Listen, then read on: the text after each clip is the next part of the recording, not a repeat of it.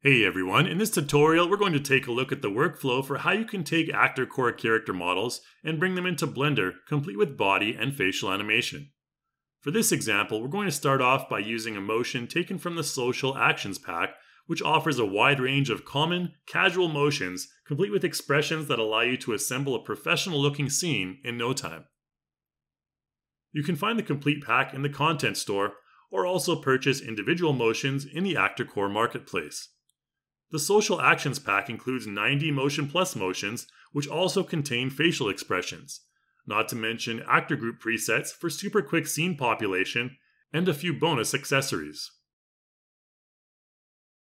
Let's demonstrate this workflow by first applying one of the included actor group templates from the pack to our iClone scene. You'll see a couple of randomly assigned actors appear from your library of ActorCore characters. If we play back, you can note that by default, they don't include any facial animation, so let's add in another actor group and look at how we can do that. You'll see a drop-down menu where you can choose one of the randomized presets based on gender tags and actions, and also a checkbox if you want to once again randomize the included actors. Selecting randomized starting frames will ensure that if two actors are by chance assigned the same motion, that they will at least be prevented from mirroring the same moves in tandem. Finally, to get facial expression, be sure to choose repetition as opposed to continuous. You can get more info about these settings by checking out the Getting Started tutorial for actor groups.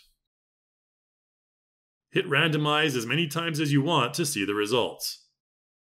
Once you find something that suits your needs, go ahead and play back to see the looped result. You can also apply your own custom motions to any of the actors in your actor group as well. Note that to apply a motion directly to an actor that is part of an actor group, you'll need to toggle it to Edit mode in the Modify panel first. Once in Edit mode, you can modify it and apply motions separately. However, be sure to convert it back to Light mode to conserve system resources. You'll also notice that the motion thumbnails will indicate which position is suitable for the characters you're applying the motion to with the solid white dummy. You can certainly edit the positions and the motions themselves as much as you want, but the reference dummies in the thumbnails help you orient the actors to their proper positions relative to the others. Next, let's select our two main actors and export them to FBX, being sure to choose the Blender preset in the Export Options window.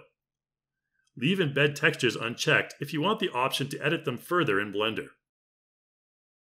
To import to Blender, first be sure that you have the free Blender Auto Setup add-on installed to make the transfer quick and flawless. Please refer to the Getting Started with CC3 Blender Auto Setup tutorial for more info. With the Auto Setup add-on installed, you can simply click on the Import Character button, choose your FBX, and you'll see both fully rigged characters with materials perfectly assigned along with their animations appear in your Blender project. The Auto Setup add-on also includes a number of scene presets that you can apply to quickly enhance the lighting. Set the frame length in your Blender timeline and play back to see your imported result. As mentioned earlier, you can also find individual actors and motions on the ActorCore Marketplace, so let's take a quick look at that workflow. You can find collections of motions with various themes here and peruse the individual motions included in each. Note that there is a talking icon on the top left of the thumbnail which indicates that it includes facial expression. You can preview the motion on any ActorCore actor on the site, the green check on the bottom right indicating that it's already part of your library.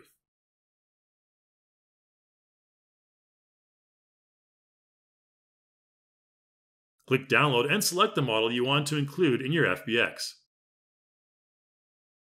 Again, since we're using Auto Setup, ensure Embed Texture is not enabled.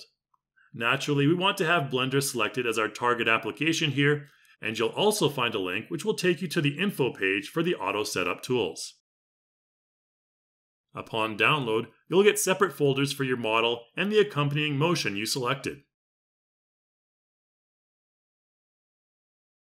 Back in Blender, if you import your motion FBX using the Import Character option, your import will include both rig and mesh, but not textures. This import method can be useful for focusing on motion preview. The facial animation is driven by a comprehensive set of morphs, and is combined with bone-driven jaw movement.